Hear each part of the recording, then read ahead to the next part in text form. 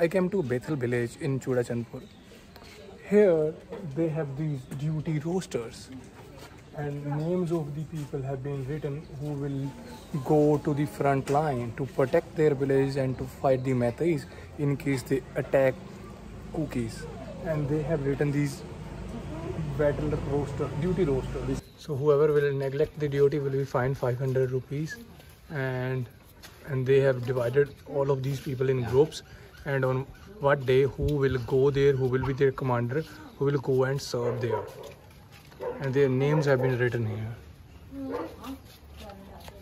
So I will ask this person. We have this person named Zeri, and he is associated with KSO, Kuki Student Organization. Right now, as I'm not from this village, I don't have much idea how they're organizing, but I have a little bit idea of how, you know, they met this routine. You know, these routines were met like the women's flock, like the women's flock were divided into some groups, and then they were sent to the relief camps to help out those people who came and take refuge at their place.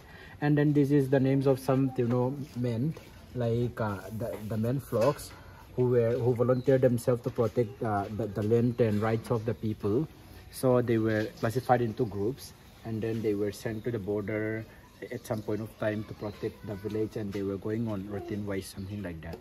So these names have been plastered. This list has been plastered here on wall of this tea shop where they it's a hotel, small hotel in a Bethel village.